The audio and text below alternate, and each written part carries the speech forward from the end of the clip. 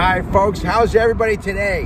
What another beautiful day in Miami Beach. I'm actually in North Miami Beach right now, and what I'm doing here is I'm going to have my teeth cleaned. Yes, I do that quite often. I do it twice a year, and I'm going to tell you, so many people are always saying to me, Rick, your teeth are fake, aren't they? And the answer is no, they're not fake. They're actually real. And I'm not kidding. They are 100% real. And the reason they look so good is because I get my teeth cleaned. I mean, think about it. It's really common sense. And there's so many people out there. You know, I was just with a friend of mine today, and he said to me, he said, where are you going? And I said, oh, I'm going to get my teeth cleaned. He said, why? Your teeth are perfect. I said, the reason they're perfect is because I get my teeth cleaned. So that's not what I want to talk to you about today. And the first thing I want to talk about is, of course, please subscribe to my channel or tell your friends to subscribe. I mean, you already have. It's Rick Sykes 305 on YouTube. Please, that's all I'm asking you. What I want to talk to you today is about decisions and decision making. You know, it's come to my realization, my thoughts, that so many people tell other people their problems, which I do too. I mean, that's the whole idea about having friends, wouldn't you say? I mean, that to me is very important. Have a good friend and they'll tell you how they feel about things and, you know, how they can help you. You want that. And you know that, and I know that. But the problem with that is this. You have to say to yourself, am I going to make my own decision or listen to other people? My thought, my suggestion is make your own decision. Reason being, nobody really knows everything about you. You can tell people about yourself and whatever else, but they really don't know the true meaning of you the person. Case in point, I mean, look it. If you want to go out and buy a new car, you'll tell your friends, hey, I'm interested in a new car. What do you think I should get?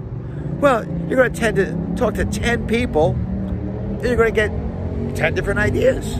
I mean, that makes sense. Think about it. It really makes sense. But people don't know what you plan to do with this car. Do you plan on bringing people with you? Do you just want a two-seater? Do you want a convertible? Do you want a hardtop? What do you like? I mean, me personally, I like two-seaters and I like convertibles. That's what I own, a bunch of those. Why? Because I like those. When people say to me all the time, they say, why don't you get a real car? Get a you know, a big Mercedes or something like that. I don't like those cars. I mean, they don't do anything for me. I sit there and listen to friends of mine who talk about them, and that's true, I do. I mean, I will listen to them. Do I agree with it? Well, for me, no. I mean, you know, here, give an example. Look, here's a Rolls Royce passing right now, convertible. Yeah, it's a beautiful car. Can I afford one? Yes, no problem. Do I want one? Not at all. Doesn't do a thing for me. So all I'm trying to tell you is this, that when it comes to decisions, listen to your friends. Let it go in your brain and don't make a decision on what they think you should do. That's what I'm really trying to tell you. And that goes with everything. It goes with your health.